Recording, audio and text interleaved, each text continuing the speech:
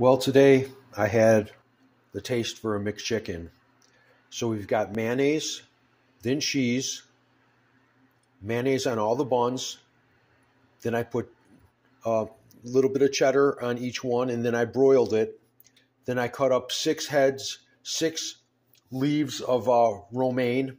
Actually, probably more than that, but I cut up enough to make piles of shredded lettuce. And then I have the chicken breast,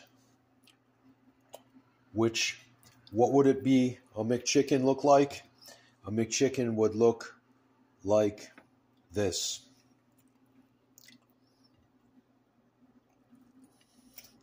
So I've got two McChickens here, and that's what